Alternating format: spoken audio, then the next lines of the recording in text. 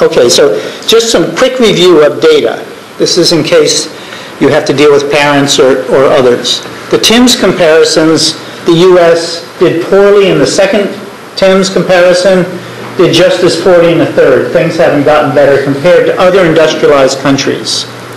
But at the same time, if you look at NAEP scores, the bottom line is 4th grade NAEP, the top line is 8th grade NAEP. I didn't include 12th grade NAEP because nobody has much confidence in a test given in the middle of the senior year. They're still trying to solve that problem, but when you look at the data, it's clear kids are not attempting. So this data is very good, though. It shows from 89 to 05, it goes from 213 to 238 in 4th grade, and the 07 data is now out. I think it's 240. It's up another 2 points. It goes up between every test. It's getting better and better. 8th grade, same thing. And these gains are not small. Look at the difference in 89 between 4th and 8th grade. And then look at the difference between 4th in 89 and 4th in 05. It's closed almost half the difference between 4th and 8th grade. It's about a 2 grade level difference. That's a big difference. If you go back to the 70s, there's a different NAEP test that hasn't changed. It's exactly the same. It's a very old-fashioned test, mostly naked arithmetic and stuff. It tells a similar story. The gain is not as strong, but every decade stronger than the last. So to put this together, and what do you get? Somehow the reporters don't quite do that. Let's see. Our competitors are beating us. They're beating us a while ago. They're still beating us. But we're doing better than we ever have.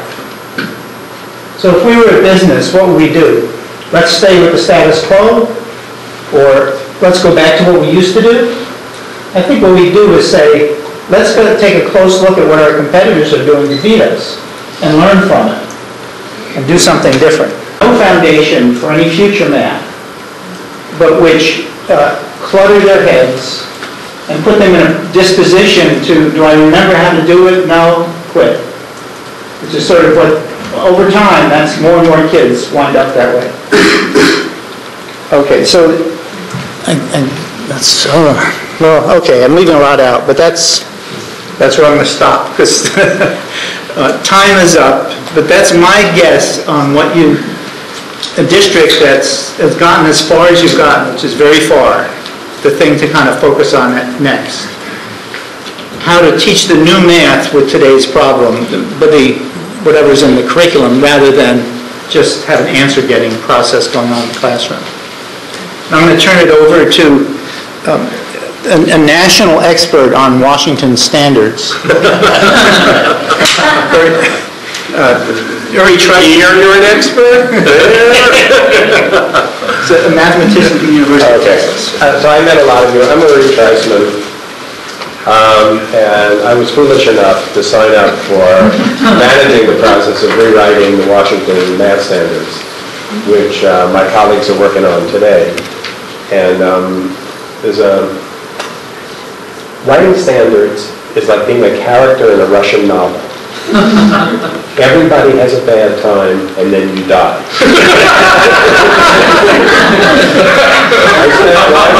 I spent last night with 3.5 hours with an army of Where's the Math people who had Googled me to death and found every single positive thing that I had said about connected math or things of this sort. I was on the original team that did the development, as an advisor.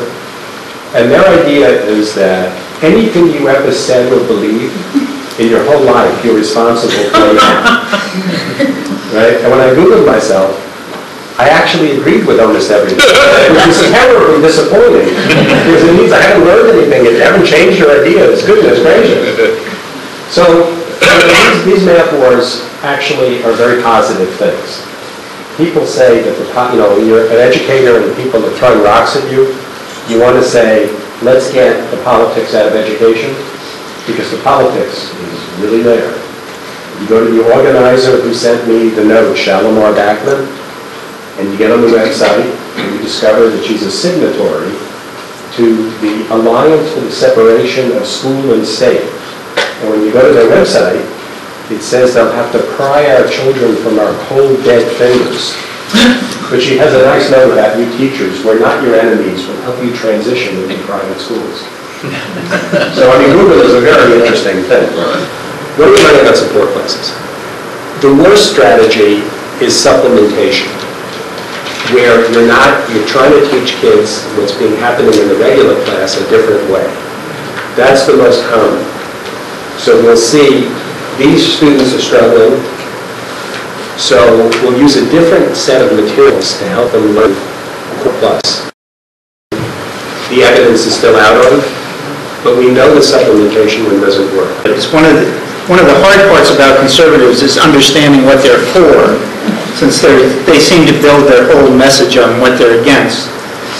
Because when I get a question all the time of using calculators and how that's hindering students from their growth, having better computation skills, and just the benefits versus the costs of letting them use the calculator. I think that's always a discussion that we have. Phil. Yeah.